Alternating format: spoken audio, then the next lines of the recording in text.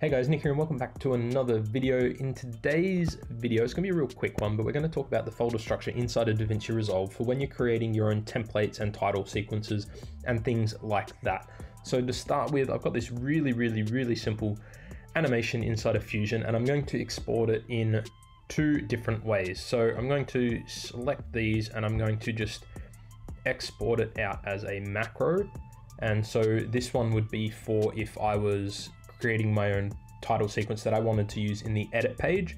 And so I'm just going to save this out to the desktop, and we're just going to call it simple title. So that saved a .settings file, which is this one here, simple title.setting, that we can use to open in the edit page over here in our effects library under titles, so that we can use it in multiple different videos. So now we're going to export another settings file just by right clicking them, going settings and save all as. And we're going to save it to the same thing. We're just going to call it title example. The idea behind it is that this one's going to be accessible inside the effects library inside of Fusion. So with all that done, we're going to exit out of Davinci Resolve. I'm going to show you how the file structure works. Now, obviously I'm on a Mac here. It's going to be a little bit different on a Windows PC, but apart from this little start part, it's more or less the same. So on a Windows, you'd be under local disk, program files, and then look for Davinci Resolve, but we're on a Mac, so we're just going to go applications.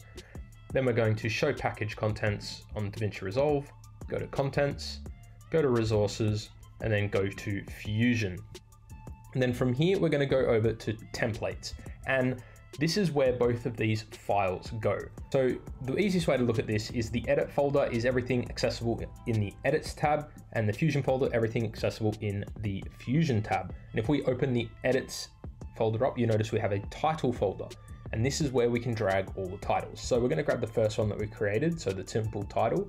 We're just going to drag that into that title folder, and everything put in this folder, all the .settings files, will become drag and drop title templates inside of Davinci Resolve. Now going to the next folder, which is Fusion, you'll notice we have a lot of different folders, and that's because every effect and generator that we can use inside of Fusion is here. And here we can create our own folders. So if we wanted to create a titles folder, we can. If we want to create a call out folder, we can. And then we can just drag the .settings file into whichever one we want.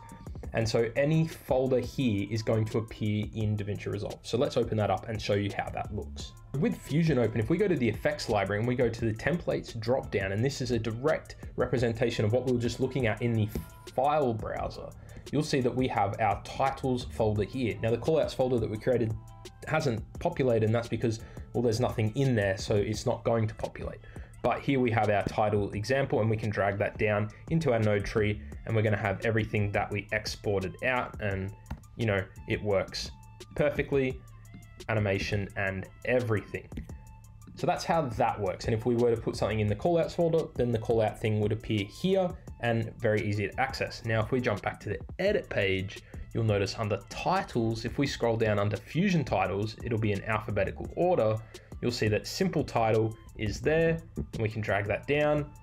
Everything that we just brought across from Fusion is now viewable there as well.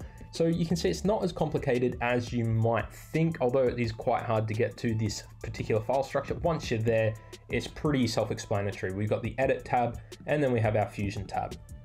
The edit tab, you chuck everything into the titles folder, and everything just sits in there nice and neatly.